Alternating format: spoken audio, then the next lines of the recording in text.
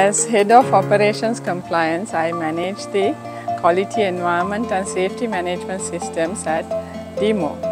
To implement my work, I have to work with all sectors and departments in the organization, including the support service staff. This is my 8th year at DIMOS, and I have received respect and equality to carry out my work with all employees in a friendly manner.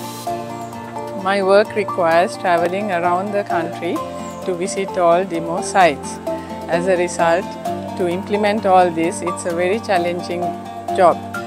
The work becomes even more challenging as a female manager and a single mother.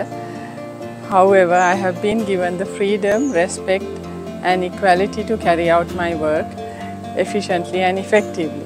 I see working at DIMO as a respectful, safe and friendly work environment.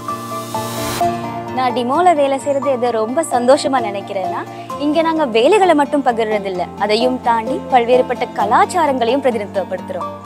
அதனால எனக்கு பல்வேறுபட்ட சமூகத்தினரோட பழக்க வழக்கங்களை புரிஞ்சுக்க முடியுது, அவங்கள பத்தி நல்லா தெரிஞ்சுக்க முடியுது.